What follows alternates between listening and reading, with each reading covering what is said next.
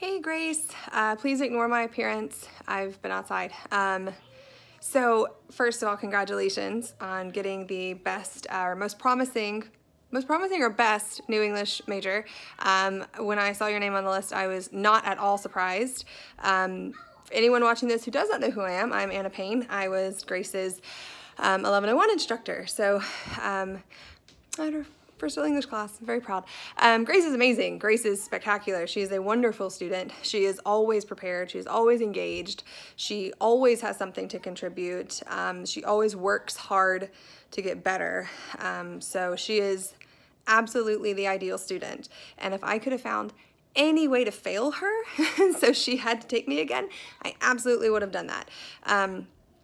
But she's just too nice to fail. So luckily though, she's now my SI leader. So I get her in class and she gets to help other students sort of be their best selves. So she models for them how to be attentive, how to ask questions.